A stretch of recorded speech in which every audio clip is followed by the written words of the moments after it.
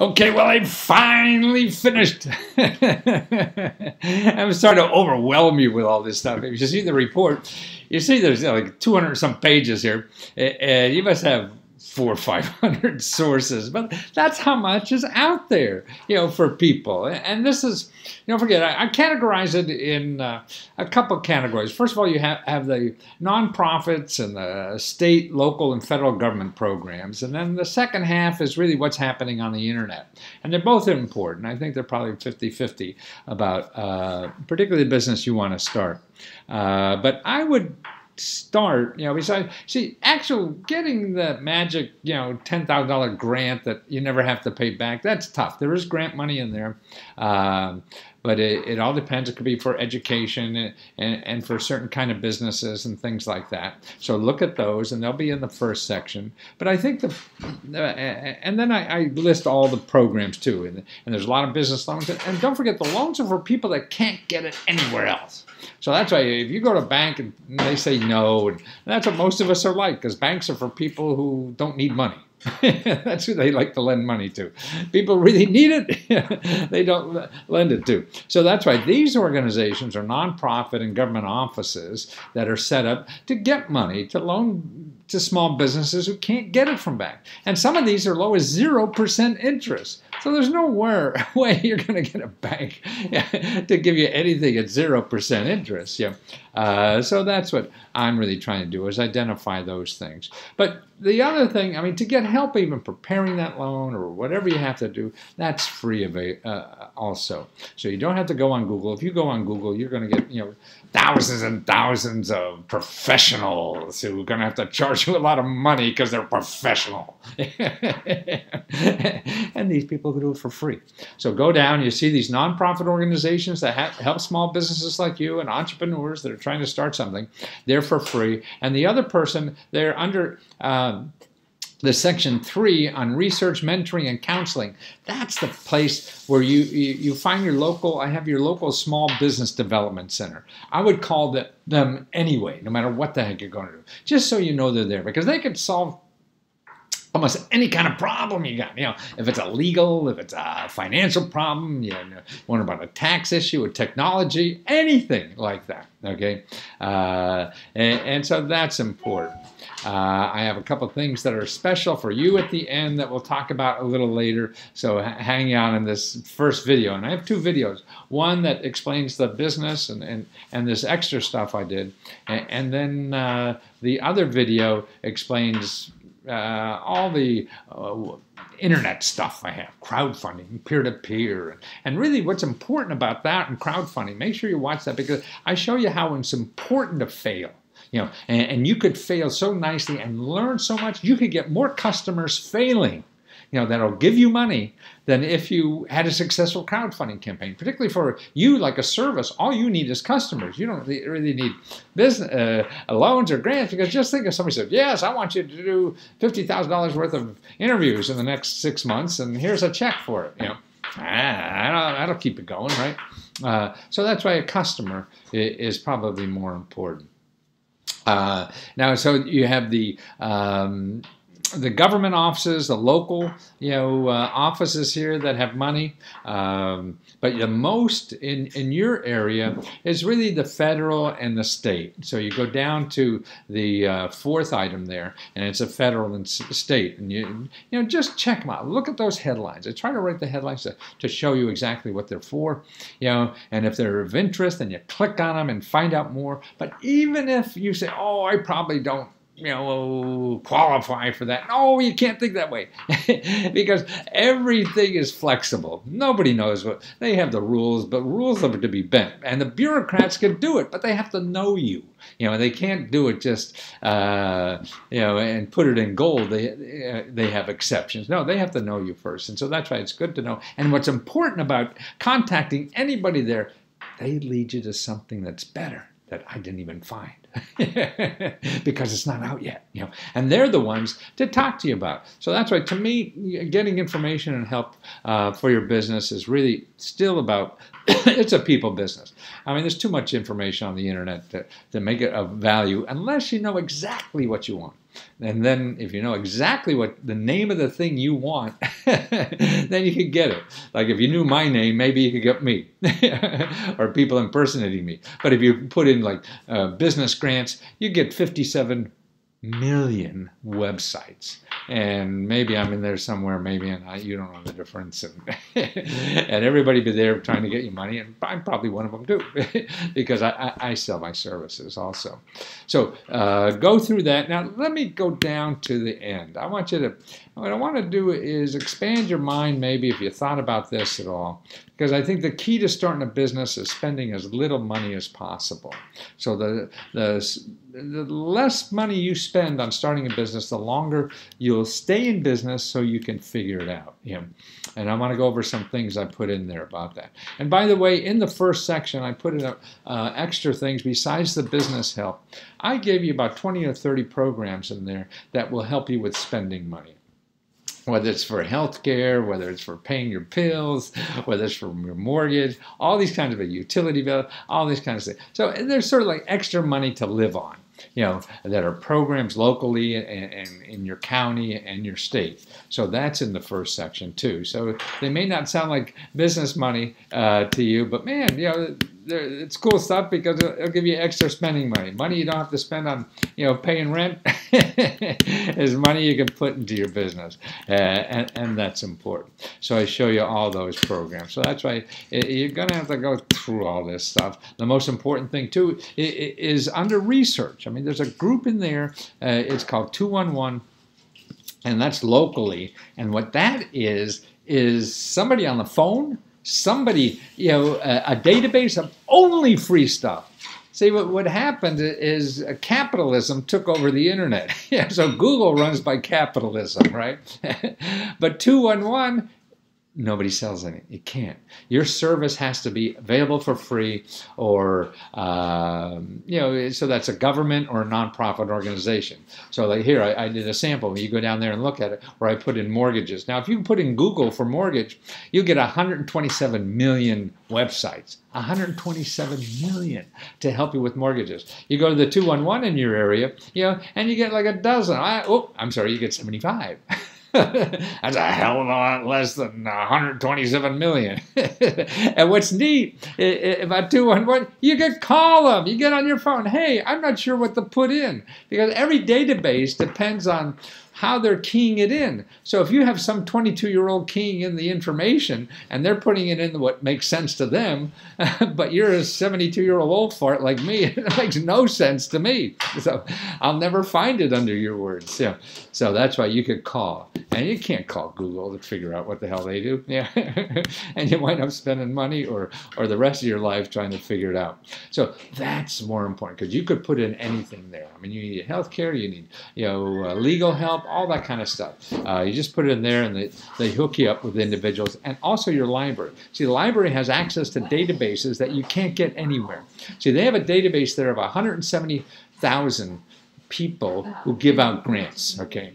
And they have about 10,000 that are for individuals. Now, those grants, they're given out by foundations, but they don't have websites. 95% of those foundations don't have a website, so you're never going to find them.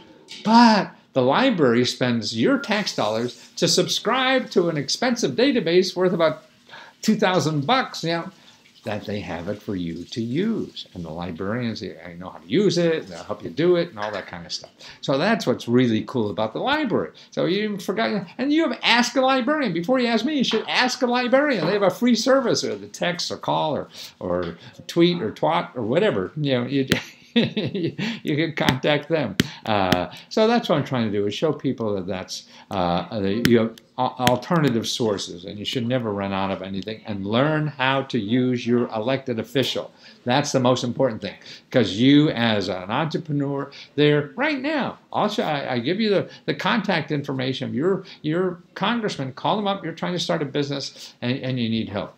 Now, the other thing about your business, because it is a service, government contracts. And this is better than getting a government grant, because you have to learn how to get this, learn the system to get the money, right? So if you learn how to get a grant and you get it once, you probably won't get it again. Grants are like one of a time, get you started, you know.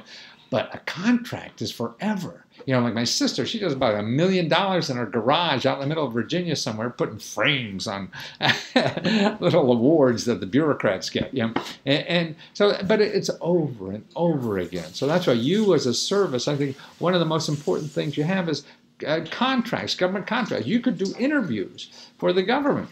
You know, it may not be on the topic you want, but who cares? You know, you're doing work. Figuring out how to get feed yourself and get money and independence to do it. And I show you how to do that with your city, your county, your state, and the federal government. And there's grants even to help you do that. So go down to How to Sell the Government, you know, down there, and you'll see that there's grants that help you do that. So they're giving you grant money to figure out how to get other money.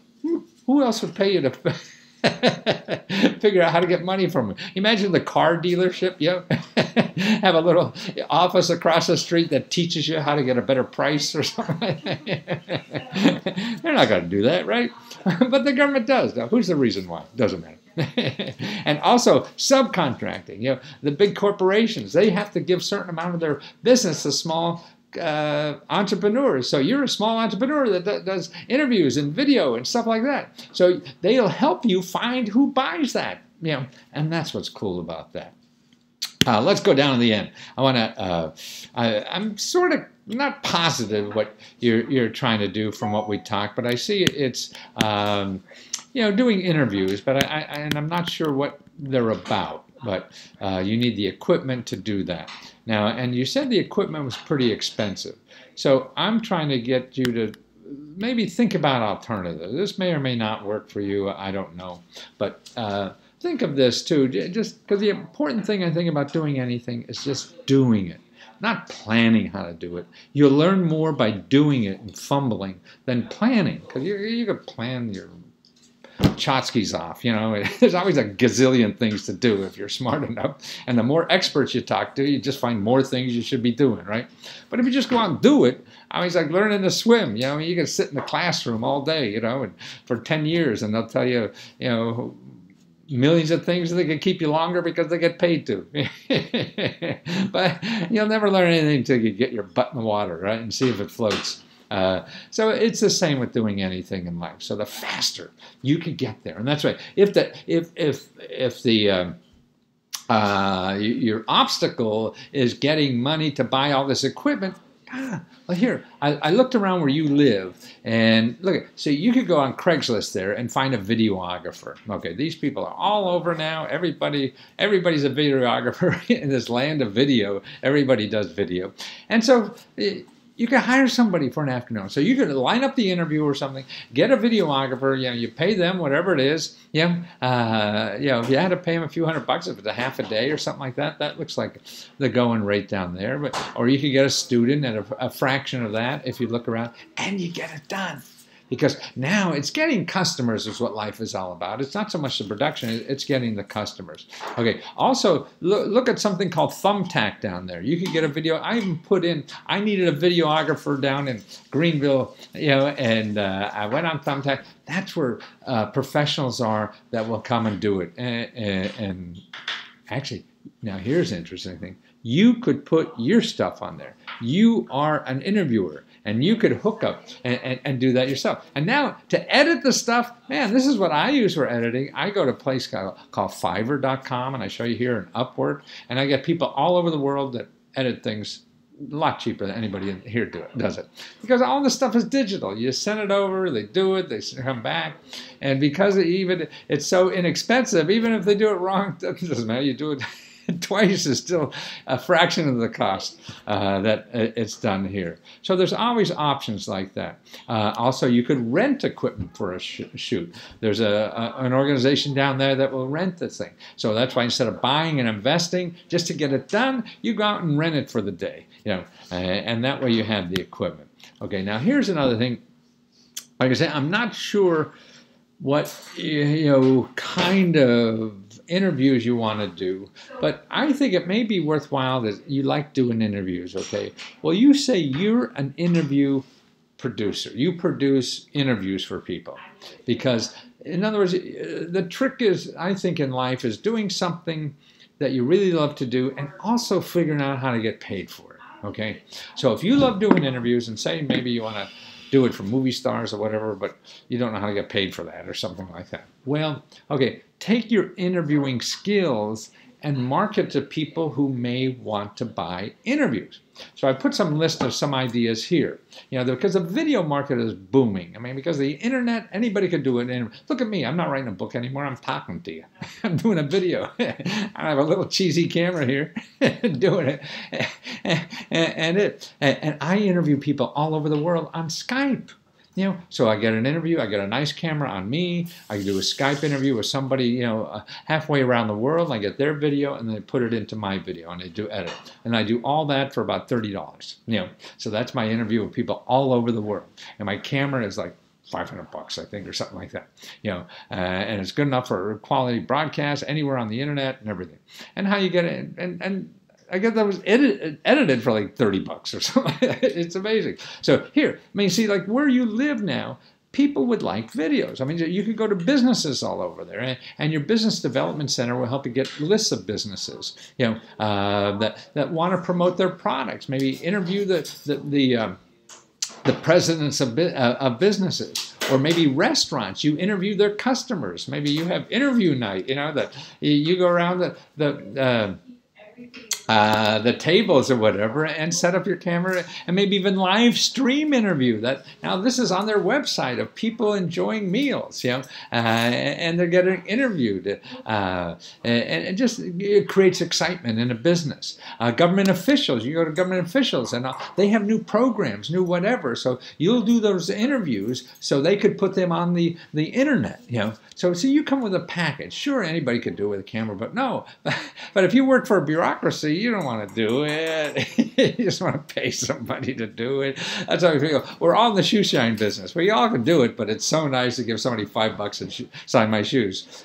But I could take $5 to get shoe polish for the rest of my life.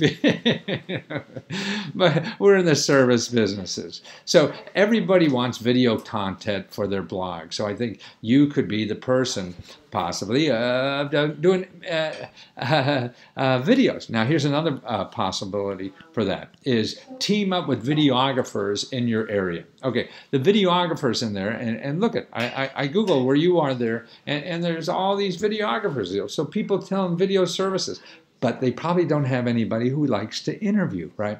So you could do a combination, you know, with these videographers. Say, okay, you're getting clients, I will, you know, if anyone want to do interviews, I do it. And then you do the other same way. So you work up, you're looking for people you want to interview and get business, and you give them the video part, and you're doing the interview part. Then you don't have to worry about that other stuff. So it's a way, because they're all set up to do it. They know how to do it easier. And you just in charge of finding the customers you want to interview. See, now it's all about how you're going to get them to pay. Who pays for that, and that's the important thing.